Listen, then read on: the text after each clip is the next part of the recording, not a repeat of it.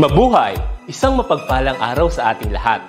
Ako ang inyong lingkod, Tutor Match. Welcome sa ating ETUlay, ang ating libreng online tutorial na hatid ng ating kagawaran ng edukasyon, ICTS, EdTech. Ang programang ito ay inaasahang makatutulong at maging karagdagang kaalaman sa mga mag-aaral mula kinder hanggang senior high school, ALS, Alive, at SPED learners. Bukod sa pagsagot ng mga modules, ang ETUlay ay may mga special programs din na siguradong aabangan ninyo araw-araw. Katuwang ang ating mga minamahal na mga magulang at guro ay maitutulay natin ang pagkatuto. Kaya, ihanda na ang inyong module, lapis, papel o kwaderno.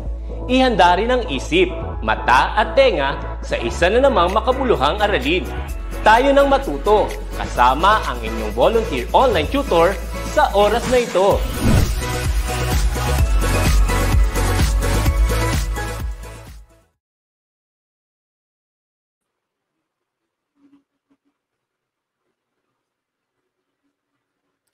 Okay, ayan. So, good afternoon. Hello. Ayan, good afternoon everybody sa lahat ng mga nanonood sa ating live stream via FB and YouTube pages. Magandang hapon sa ating lahat and welcome to our DepEd ETUlay online tutorial for grade 6 mathematics. Ayan, okay. So bago muna tayo magsimula, babatiin ko muna ang ating mga viewers. So ito nakita ko. So good afternoon kay good afternoon tutors from Santa Cruz Elementary School, Santa Cruz, Laguna. Shout out to 6 Rizal, 6 Aquino, 6 Agoncillo, si Renz, Christian Tobias. Ayan, good afternoon. Ayan, nakita ko din si Rihanna Abadier. Rihanna Abadier, good afternoon po. Watching from Santa Cruz Central Elementary School. Ayan, good afternoon. And of course, sa ating mga suking-suking mga tuties, ang ating mga soulmates. Ayan, good afternoon din sa inyo. Ayan, so may nagpapabate. Pabati po, sir. Mula sa aking kumpare and kapwa teacher din, si Sir Justin Angelo Padrones Salazar. Good afternoon, sir. From SDOE Musito. Ayan, good afternoon. And again, last na lang po, si Kate April Samos Mendoza. Good afternoon po. Watching from Kalinawan Elementary School, Santo Tomas District. Ayan, so magandang hapon po sa lahat ng mga viewers. Okay, so again, in behalf of Tutor Prince, ang inyong soulmate, ako po muna ang makakasama nyo this afternoon. Ako po si Tutor Andre, ang inyong Math Bay. At ito po ang grade 6 mathematics. So every Friday nyo po kami, laging abangan sa ating live stream, 1 o'clock p.m. to 1:40 p.m. po via our FB and YouTube pages sa ating DepEd EdTech Unit, DepEd Tayo, DepEd Philippines, DepEd EdTech at DepEd TV. And of course, kung sasabihin ko na din na mapapanood nyo na rin kami sa inyong mga TV sa ating DepEd TV IBC TV 13 or Channel 13 po at sa Signal TV. Maraming salamat po. Okay. So, ayan. Every Monday naman po yon, by the way. So, ayan. So, bago tayo magsimula na ating discussion for quarter 2, by the way, simulan na po pala ng ating quarter 2 finally. At napakabilis ng panahon. So, quarter 2 na agad tayo. So, before we start, let's have our homework. So, last meeting or last week, ay nagbigay ako ng assignment sa inyo about our lesson about terminating and repeating non-terminating, and of course, yung ating division of decimals by powers of 10.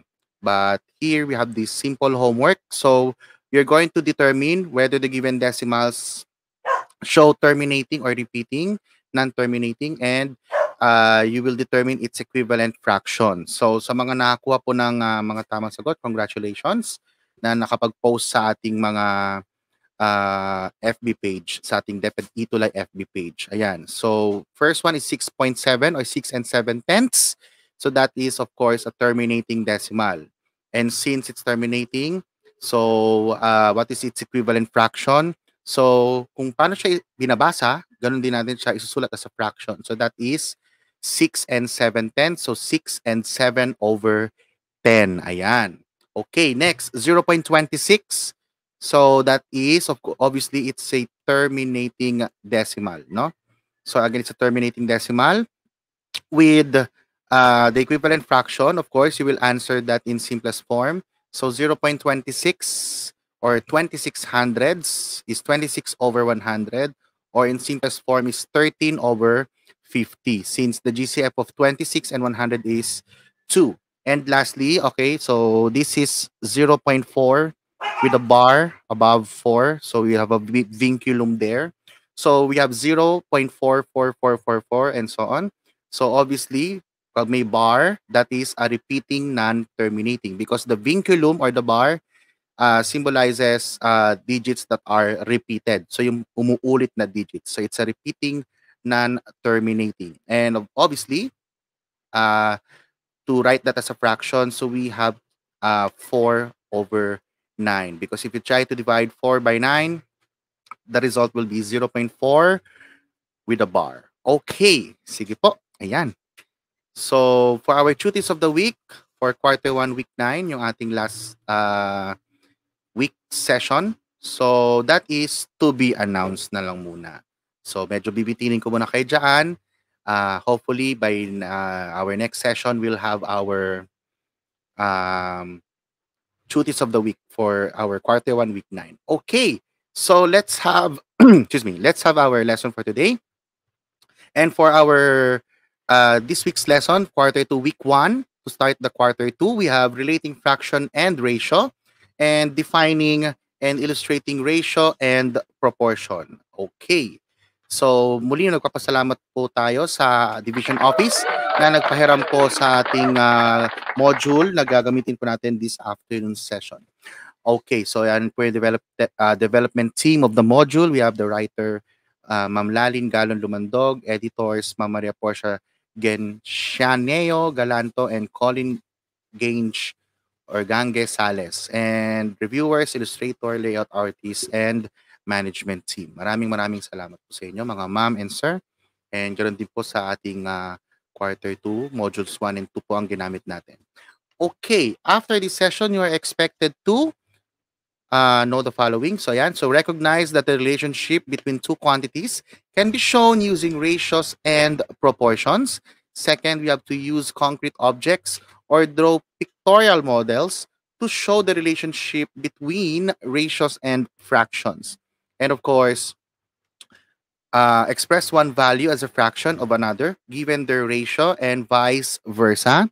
And you will also define ratio and proportion and recognize when two ratios make up a proportion. So hopefully, ay malaman natin ang mga yan. Okay, so let us have our first discussion. We have expressing one value as a fraction of another given their ratio and vice versa. Okay, so for this lesson, let's consider this problem. Okay, so we have there the problem. Raymond bought 3 avocados and 8 mangoes. Masarap gawing shake yan. Minsan, umiinit yung panahon natin eh. Okay. So, what you're going to do is, having those fruits, you will use ratios and fractions to compare the number of fruits that he bought. So, how will you do that? So, of course, again, you're given 3 avocados. Ayan. Na may googly eyes and nakasmile siya, happy. And of course, you have 8 mangoes. Uy, mukhang masarap-sarap yung mangga natin dyan. We have parang Indian mango ito, no? Anyways, sige. So let's have this table. Ayan. So as you can see, if we try to compare quantities, so you have the following. So you can express the given fruits in ratio. So ratio can be written in different ways. So you can have either in column form, of course, using the punctuation mark colon, and of course, ratio in fraction form, of course, expressed as a fraction. So if we consider the number of avocados to the number of mangoes, so we will write that in ratio, in column form, that is 3:8. So that is read as 3 or 3:8. Ayan. And in fraction form, if we'll express the number of avocados to the number of mangoes in fraction form, that can be written as 3/8. Or still, that is read as 3:8. On the other hand, let's consider the number of avocados to the number of mangoes. So as you can see, if you write that in column form, that can be written as 8:3. And if you write that in fraction form, that can be written as 8/3. Okay. Ayan. So let's have the given. So yan po yung given natin earlier.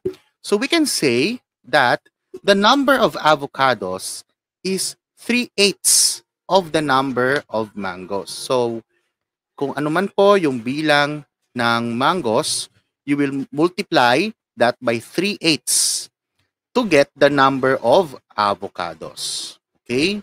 So tatandaan niyo po yan.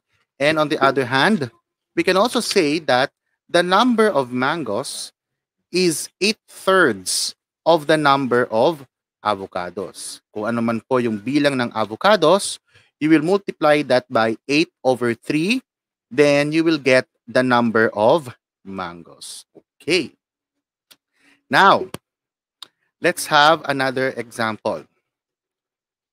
So suppose we have these two quantities. This time we compare the number of avocados to the total number of fruits. Okay, so if we write that in column form, ratio in column form, so that can be written as 3:11 because we get the sum of the fruits.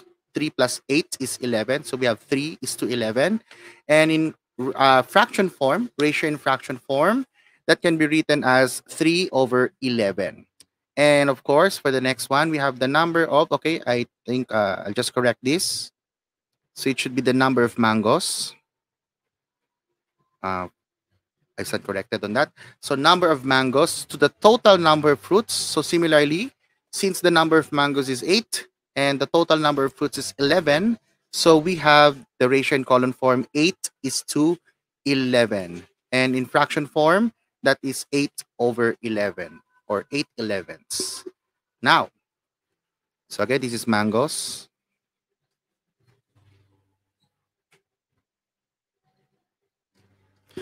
So we can now say that the number of avocados is 3/11 of the total number of fruits. Ayan. So again, kung ilan man po yung total number of fruits, you multiply that by 3/11, then you will get the number of avocados. Tandaan niyo po yan. And similarly, the number of mangoes is 8/11 of the total number of fruits. So kung ano man po yung kabuuang bilang ng mga prutas, you multiply that by 8/11, then you will get the number of mangoes. Okay. So yan yung dapat nyong tandaan, my dear students. Okay. So ayan.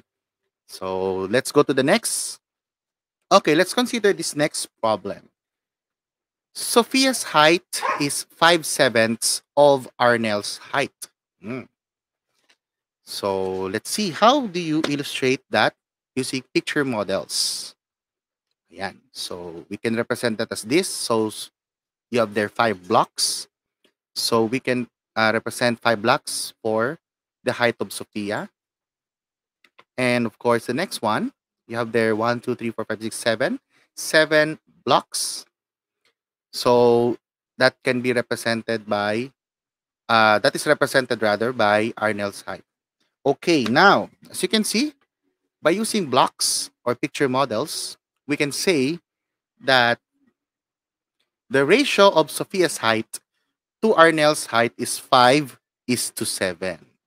Okay, yan.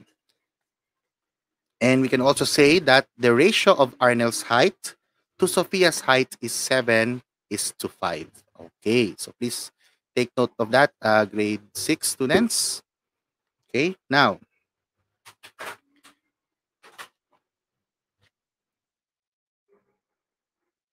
their total height is equal to 12 units. Since if you add the 5 blocks by the 7 blocks, so that is 5 plus 7 equals to 12. So their total height is equal to 12 units. Now, ayan, the ratio of Arnell's height to their total height is 7:12. Ayan. So as you can see, we count the number of blocks.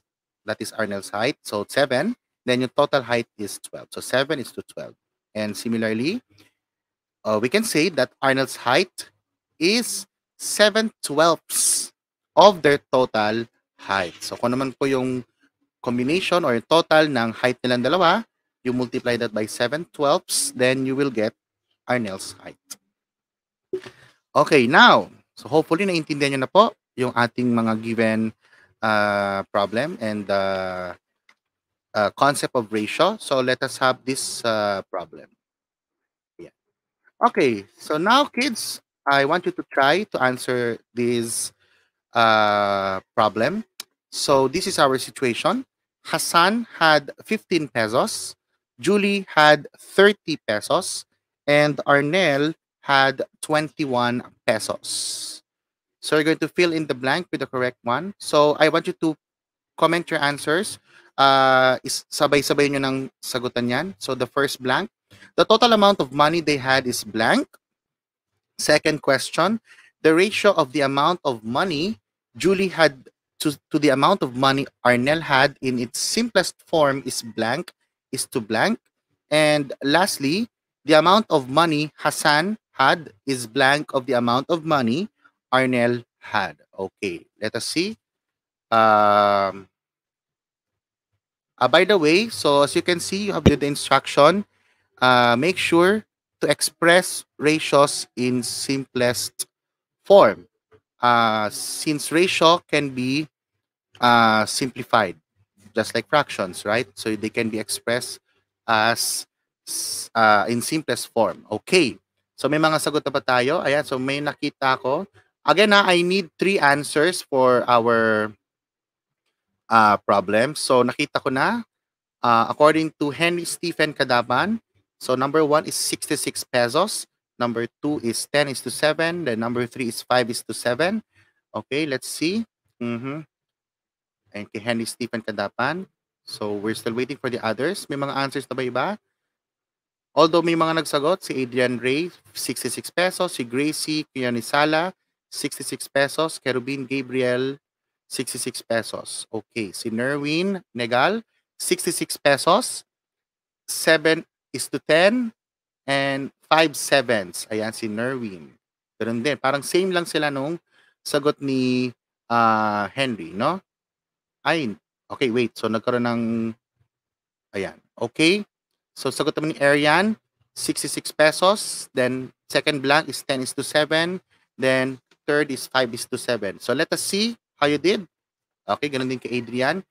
Okay, let's have the answers. So, first, we answer number 1. The total amount of money they had is, of course, you do the simple addition. So, that is 15 pesos plus 30 pesos plus 21 pesos. So, of course, that is equivalent to 66 pesos. So, therefore, the answer is 66 pesos. Okay. The second, the ratio of the amount of money Julie had to the amount of money Arnel had in its simplest form is blank is to blank. Okay. So, magkano ulit yung kay Julie? So, Julie had 30 pesos. So, that is 30 pesos is to, okay, yung kay Arnel ay 21 pesos. So, Arnel had 21 pesos. So, that is 30 is to 21. But in our given problem, it says you have to express the ratio in simplest form. So, therefore, our answer will be, of course, 30 is to 21 can be simplified by dividing them both by their GCF, which is 3. So, that is 30 divided by 3 and 21 divided by 3. So, 30 divided by 3 is 10. And then 21 divided by 3 is 7. So that is 10 is to 7. Or in fractions, that is 10 over 7. Okay, and let's have the third problem. The amount of money Hassan had is blank of the amount of money Arnel had. So magkano yung kay Hassan? So Hassan has 15 pesos. So check natin yung ratio muna ng money ni Hassan sa money ni Arnel. So yung kay Hassan ay 15. So 15 is to Arnel's money had 21 pesos. So 15 is to 21. And of course, to simplify that, we divide them by 3. So 15 divided by 3 is 5. And 21 divided by 3 is 7. So that is 5 is to 7. Or in fraction form, that is 5/7. So therefore, the answer is the amount of money Hassan had is 5/7 of the amount of money Arnel had. Okay, very good kids. Ang gagaling niya. Okay, so all of you got the correct answer. Let's proceed to the next. Okay, uy, meron pa pala. Ayan. This time, let's have this. The amount of money Julie had is blank of the total amount of money they had. Take note, ha? The amount of money Julie had is blank of the total amount of money they had. Ayan. So next is, in its simplest form, take note of the problem, in its simplest form, the ratio of the total amount of money Hassan and Arnel had to the total amount of money all three had is blank is to blank. Again, comment your answers in our FB Live page.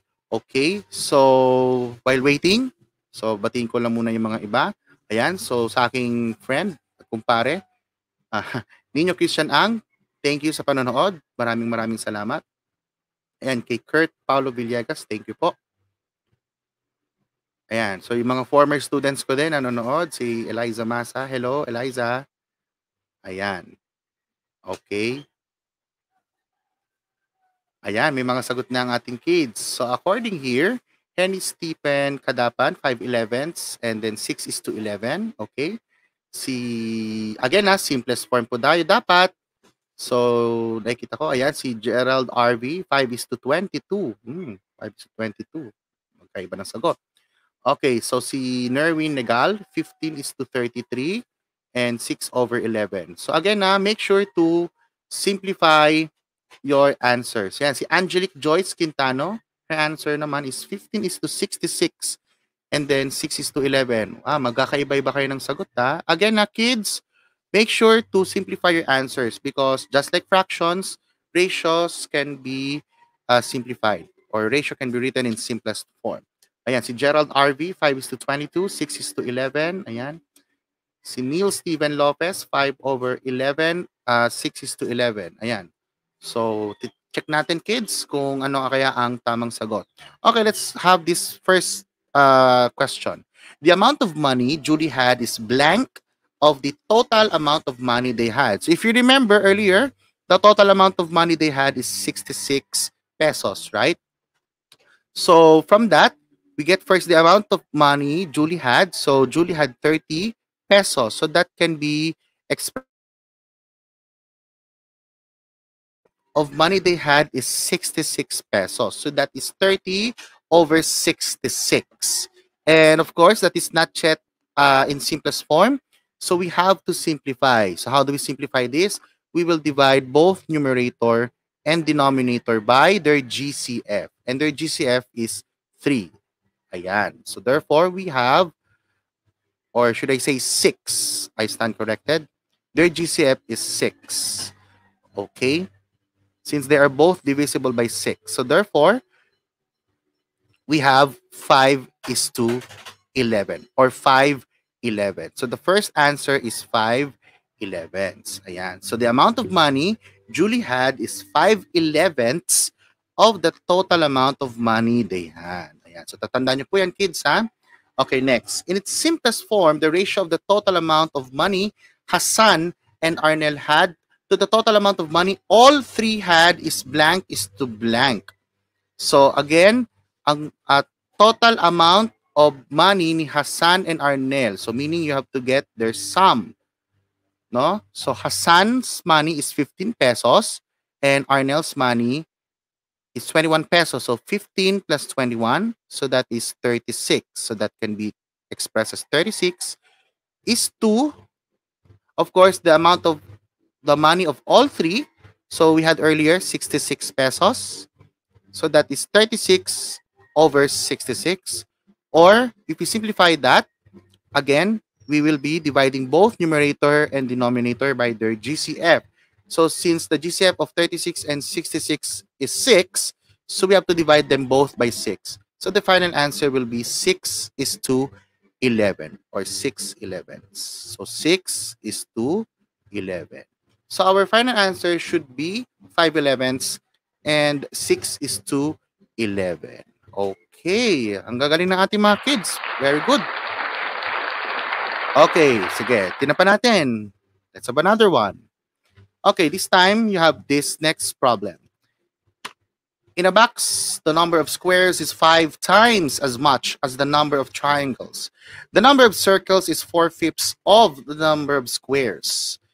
First is to draw a model to compare the numbers of squares, triangles, and circles. So again, visualize natin kids.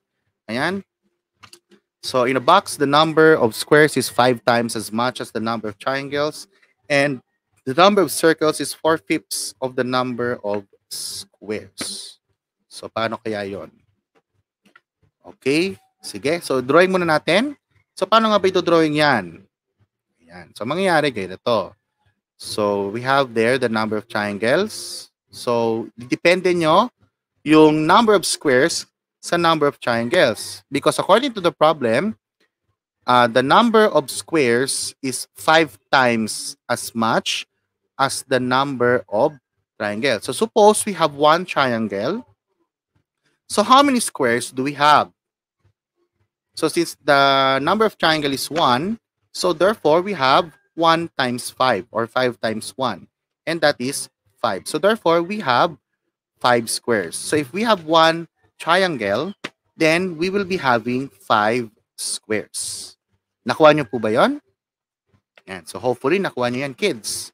Now, next, it says here, second sentence, the number of circles is 4/5 of the number of squares.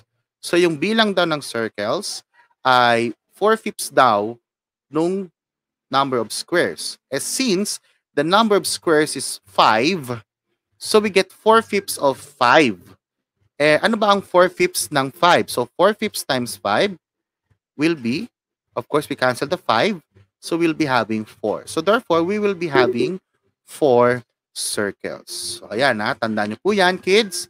So if we try to draw a model for that, so we will be having one triangle, 5 squares, and 4 circles. Okay. So tandaan nyo yan, one triangle, 5 squares, and 4 circles. Okay. Now, let's consider the questions here. Ayan. What fraction of the number of circles is the number of triangles? Sige nga, mabilis lang tayo. What fraction of the number of circles is the number of triangles?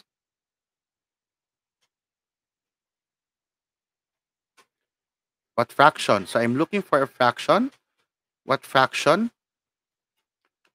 Okay, so according here, Henry Stephen Kadapan, 4:1. Ian Gail Ramos Dilay, 4:1. Nerwin, 4:1. Angelique, 4:1. Ayan, so puro 4:1 ang sagot. So actually, the answer is 4:1 or 4/1. Since we are asked to find the fraction. Since we have 4 circles and 1 triangle. Ayan. So what fraction of the number of circles is the number of triangles? So the answer is 4/1. Okay, now the third one.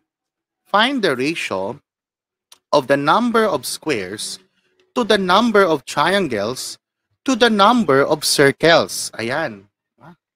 Parang nilahat Okay. So again, find the ratio of the number of squares to the number of triangles to the number of circles. Sige. Ano kaya ang sagot natin dyan? Again, I'm looking for the ratio of the number of squares to the number of triangles to the number of circles. So, ayan, nakita ko ulit. Based on what I'm seeing right now, 5:1:4. Ang sagot ni Henry Stephen Kadapan. Napaka-active ni Henry, no? How about the others? Again, now we're looking for the ratio of the number of squares to the number of triangles to the number of circles. So sabi din ni Nerwin Negal Jr., 5:1:4. Adrian Ray Rivera, 5:1:4. Ganun din si Trisha Denise Estanislao and si Aldrich Mecate. Ayan. Si Kestrel Villanueva. Ayan. Si Melaiski, 5:1:4. Okay, so therefore, we have the correct answer, 5:1:4. So, syempre, bibilangin nyo lang yung ating given. So, number of squares, we have 5. Number of triangles, we have 1. And number of circles, we have 4. So, we have now 5:1:4. Okay, very good. Ang gagaling nga. Sige, let's have the next question. In its simplest form, what is the ratio of the number of triangles and circles to the total number of shapes? Ayan. In its simplest form, what is the ratio of the number of triangles and circles to the total number of shapes? And pakisabay na rin tong number 5 para mabilisan tayo. Express the number of circles as a fraction of the total number of shapes in its simplest form. Again, pagsabayin nyo na po yung sagot, 4 and 5. Express the number of circles as a fraction of the total number of shapes in its simplest form. Ayan. Okay, sige. Ano kaya ang sagot natin? So, habang hinihintay natin, bati mo na ako sa mga manonood natin. So, ayan, si Trisha Denise Estanislao. Good afternoon po, Tutor Andre. Watching from West Central School, Santa Maria, Pangasinan, Region 1. Wow, all the way from Pangasinan. Hello po. Ang advisor ay si Ma'am Gloria Petrola. Ayan, love. Okay. Yan, so sino pa ba yung mga ating mga suking viewers? Ayan, so good afternoon. May mga sumagot na ba? Kasi wala pa akong nakikitang sagot. Ayan, meron na pala. So again, si Henry ulit ang una. So ang sagot niya ay number 4, 1:2:5. Then number 5 is 2/5. Si Rihanna Abadir then, we have 1:2:5. Then 2/5. Then similarly, ganun din si Princess Lorraine Del Rosario. We have iba yung kay Princess. Sabi niya 1:4:10. Si Nerwin, 1:2:5. Then 2/5. Ayan. So, parang pare-pares naman ang sagot ng karamihan. Meron din si Gracie Kianisala, si Adrian Rivera. Ayan. So, let's see how you did. In its simplest form, what is the ratio of the number of triangles and circles?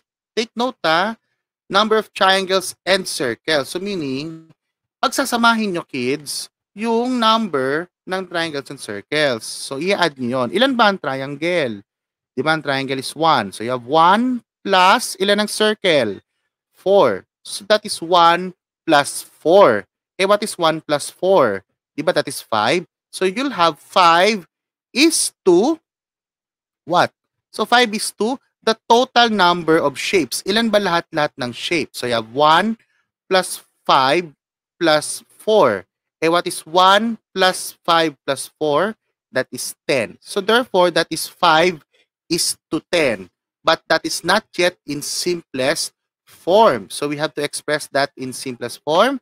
So, therefore, we divide 5 and 10 by 5. Since the GCF of 5 and 10 is 5. So, we have 1 is to 2. So, therefore, our answer is 1 is to 2. Okay, wag po kayo malilito doon, grade 6 kids, ha? Ayan. So, when we have the given problem like that, so katulad yan, so baka naisip nyo kasi magkahiwalay yung number of triangles, tapos hiwalay siya sa number of circles, tapos hiwalay pa din siya sa number o sa total number of shapes. Hindi po. Kasi, take note of the word number of triangles and circles. Pag sabing and, pagsasamahin mo yung dalawa. So, yung bilang ng triangle, i-add mo sa bilang ng circle. Okay? Magiging sagot nyo lang ay 1 is to 4 is to 10 kapag ang problem ay number of triangles to the number of circles to the total number of shapes. So, separate yun. O magkakahiwa-hiwalay sila. Ayan ha. So, wag po kayo malilito doon ha. Grade 6. Okay? Sige, let's go to the next. Number 5. Express the number of circles as a fraction of the total number of shapes in its simplest form. So, paano daw yun? Number of circles as a fraction to the total number of shapes. Di ba, we have 4 circles and the total number of shapes is 10. So, you have 4 over 10. And again, we will simplify 4/10 by dividing both numerator and denominator by 2. So therefore, you have 2 over 5. So therefore, 2/5 is the final answer. Ayan. So hopefully, makuha nyo na po yung tamang sagot. Okay, let us proceed to the next. Ayan. So let's have the next one, defining and illustrating ratio and proportion. So ano nga bang ibig sabihin ng ratio and proportion? Ayan. Wow, gaganda ng mga kotse, no? Sana all may car. Ayan. Ganda ng cars, no? Okay. Marunong ba kayo? Gusto nyo ba magkaroon ng kotse? Gusto nyo? Hindi bumili kayo. Hindi, joke lang po. Ayan. Siyempre, makakabili din tayo ng kotse soon. Ayan. Okay, so let's consider this problem. Carol finds a number of cars in a parking lot. So let's complete the table. Ayan. So as you can see, we have the number of cars, 1, 2, 3, 5, and 15. Of course, sa isang kotse, ilan ba ang gulong? Ilan po ba ang gulong ng kotse? So, syempre, we have 4, di ba? So, we have 4 wheels for one car. So, therefore, one car has 4 wheels. Ayan. Then, of course, if you have 2 cars, how many wheels do you have? You'll be having 2 times 4, that is 8. Then, for 3 cars, we have 3 times 4, that is 12. And what if you have 5 cars? So that will be 5 times 4, that is 20.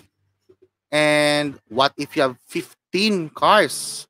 Pag meron ka ng 15 cars, mayaman na mayaman ka na nun. Hindi, joke lang po. Pag may 15 cars ka na, ilan ang gulong ng 15 cars? We have 15 times 4, and that is 60. Okay, so therefore, you have already completed the table. Now, let's have this table. So we have their number of cars, 1, 2, 3, 5, 15.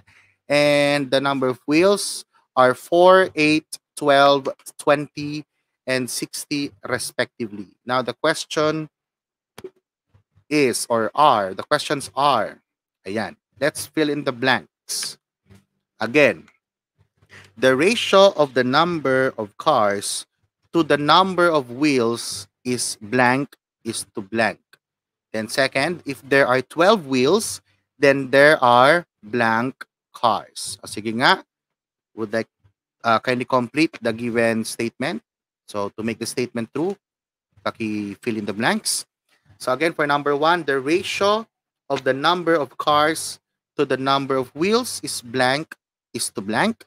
Then second, if there are 12 wheels, then there are blank cars. Sige nga, paano po ba yan?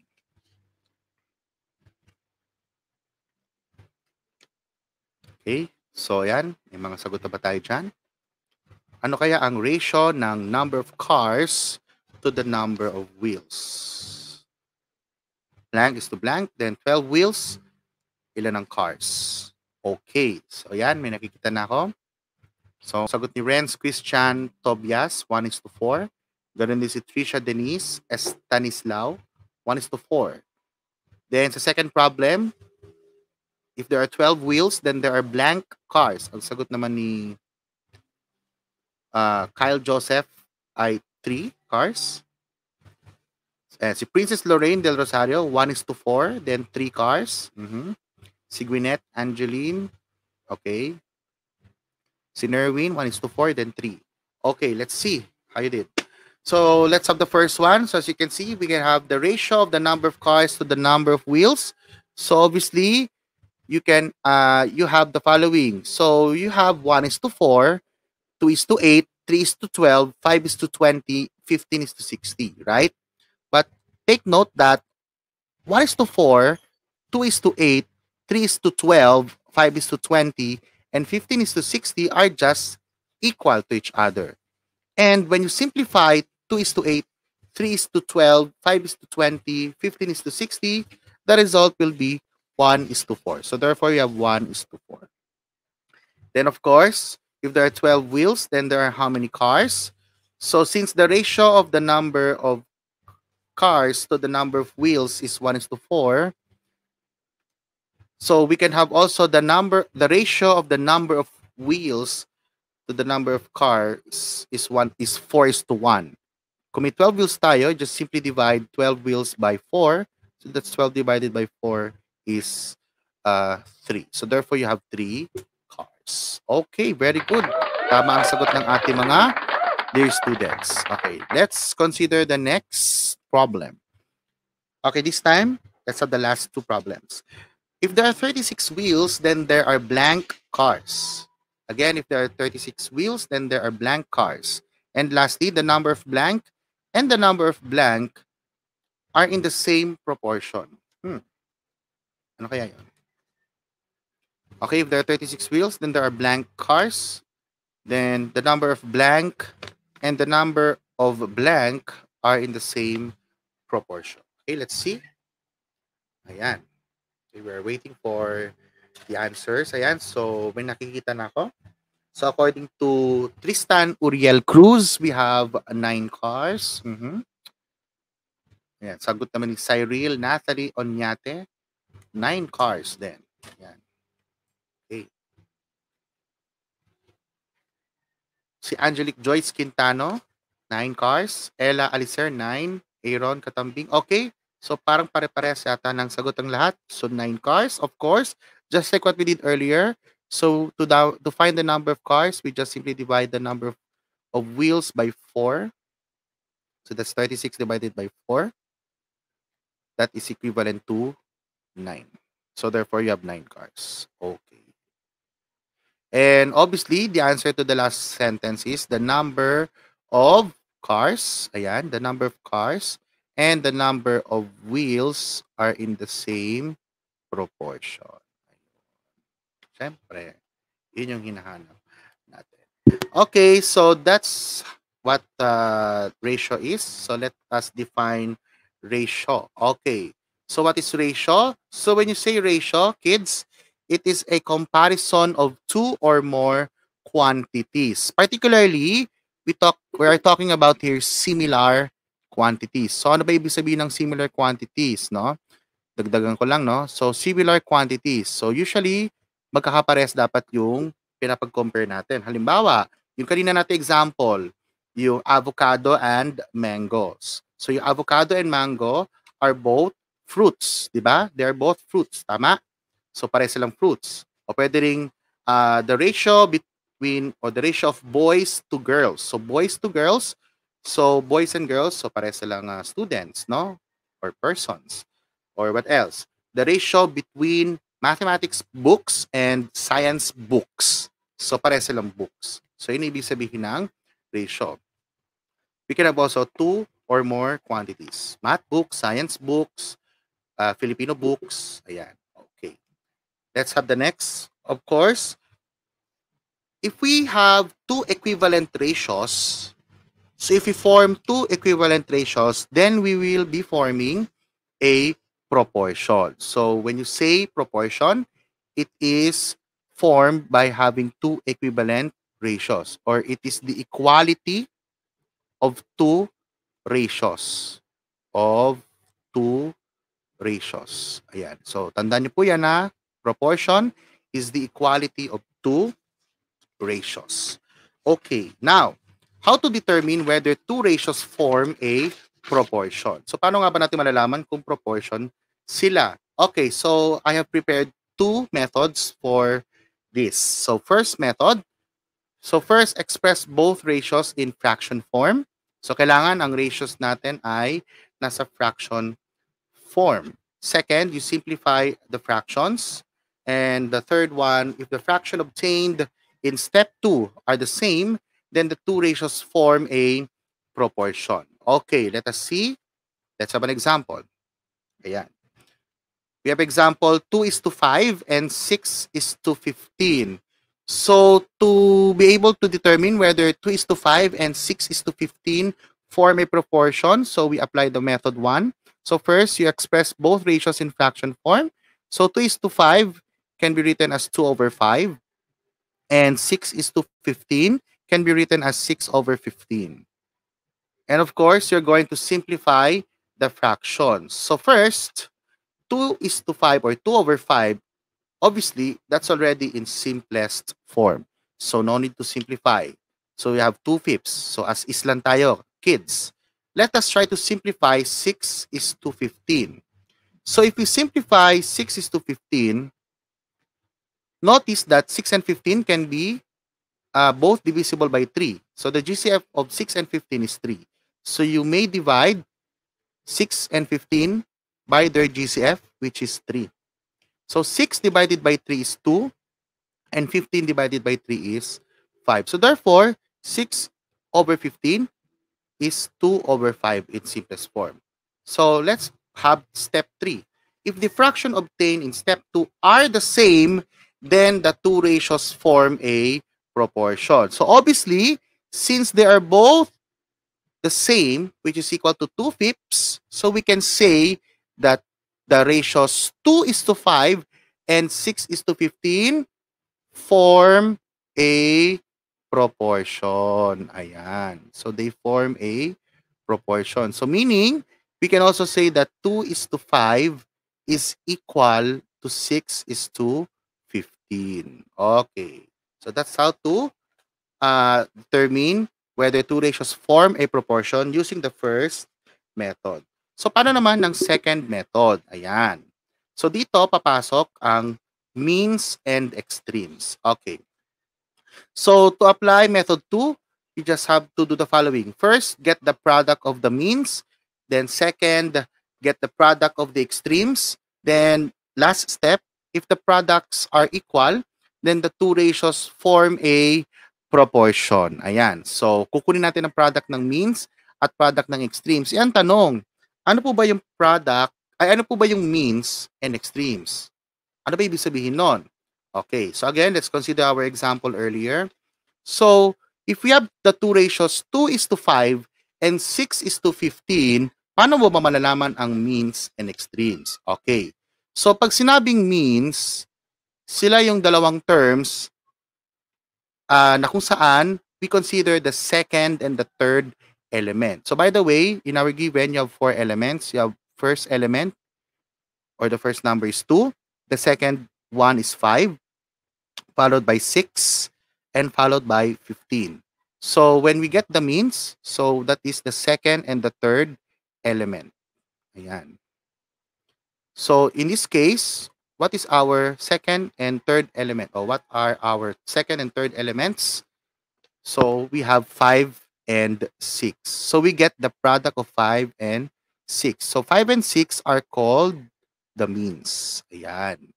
So yun, kumbaga nasa pinakaloob. So 5 and 6. So that is 5 times 6. So what is 5 times 6? So 5 times 6 is 30. You follow? Ayan. And lastly, second step, get the product of the extreme. So syempre, dahil meron na tayong means, which are the second and third elements, yung extremes naman, yun naman yung nasa magkabilang dulo. O yung tinatawag natin na first and fourth elements. Ayan. So ano yung first and fourth elements? So you have 2 and 15. So 2 and 15 are called extremes. Ayan. Okay. So therefore, we multiply 2 and 15. So 2 times 15, obviously it's 30 also. And notice that they have the same products. So the products, the product of 5 and 6 and 2 and 15 is 30. So therefore, the product of the means is equal to the product of the extreme. So yun yung concept ng proportion. So the product of the means is equal to the product of the extremes. Ayan. Tandaan nyo to, kids.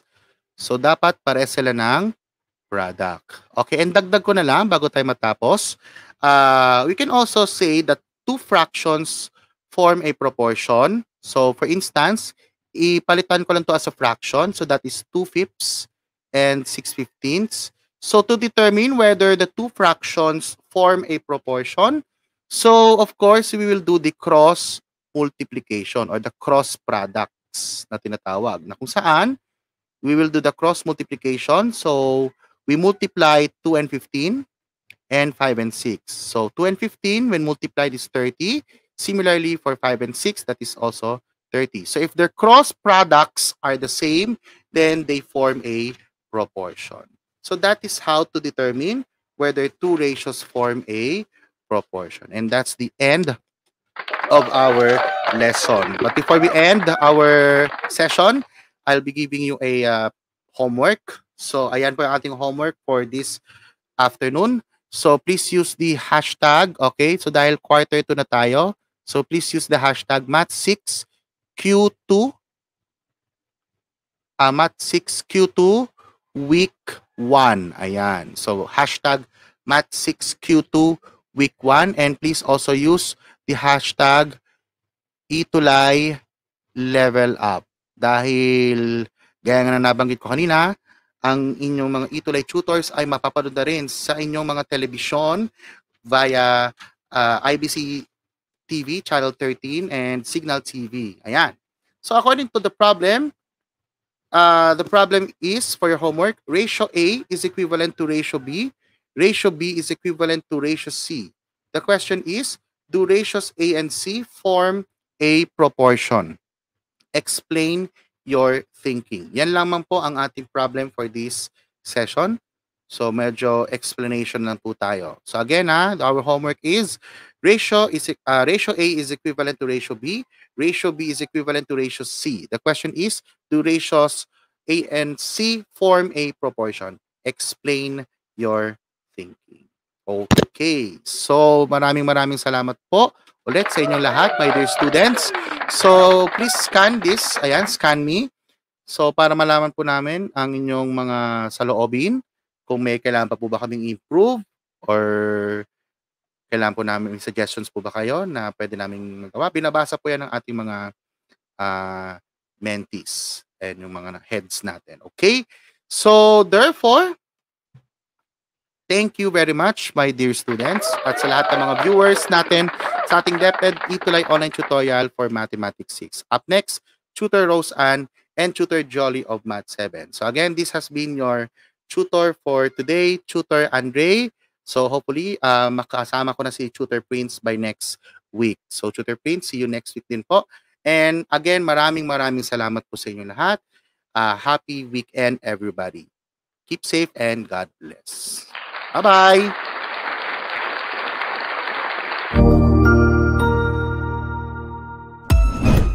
Ang husay naman! Natapos mo ang iyong tutorial session kasama ang iyong mahusay na ETUlay tutor. May bago ka bang natutuhan? I-share na yan gamit ang hashtag ETUlay Level Up. Huwag aalis dahil may susunod pang programa na pwede mo ring panoorin at salihan dahil naghihintay na ang iyong mga tutors. Happy learning dito sa ETUlay!